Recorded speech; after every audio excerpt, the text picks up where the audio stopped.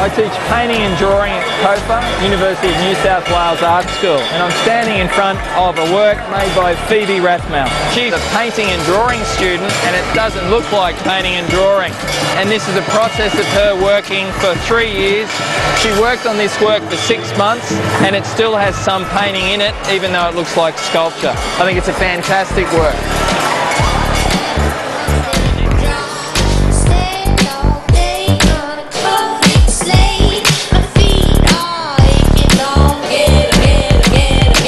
The other work that we're standing in front of now is Marikit Santiago, who's a third-year BFA student. One of the reasons I wanted us to have a look at this work is it's highly personal. It's about her relationship with the men in her life. And you can see from the erasure and some of the stuff that's in there, it's about conflicts. It's also not about love, it's also about anger. She came into the program as a former medical student who fell in love with painting, and hopefully she'll go on to honours, and you can see the talent. One of the things that COFA does really, really well is that you can be cross-disciplinary. You can do what you want. We talked about a student who was in painting and drawing that made sculpture. You can talk about someone like Marikit who formerly had a medical degree, and that makes her work more powerful and personal. She's got some life history. So at COFA you can be what you want to be, and you can see evidence of that in the exhibition here.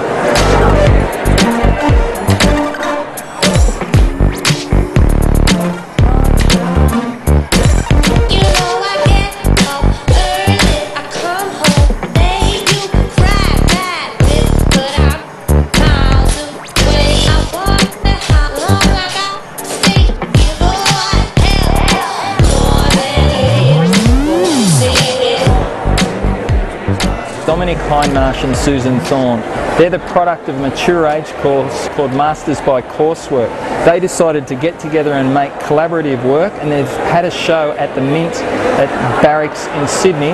And what they've actually done is made a series of work about a lady in the early 20s who led her life as a criminal being a man. The work's about masking and disguising, and I think it's really interesting work that also deals with sewing, kind of domestic issues to do with femininity as well.